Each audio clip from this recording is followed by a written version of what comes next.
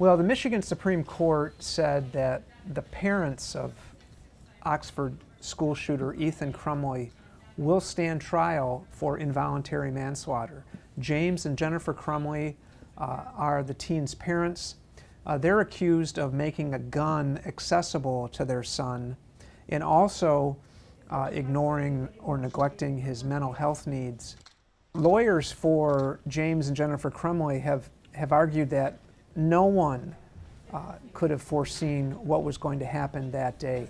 They're not accused of knowing that their son was going to attack his school, but they are accused of making the gun accessible.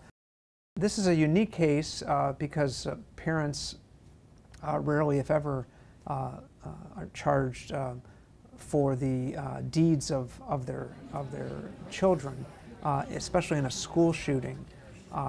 There's been a lot of argument about this case, whether the charges fit, but the Supreme Court is going to let a lower court decision stand, and Jennifer and James Crumley will face their own trial in the months ahead.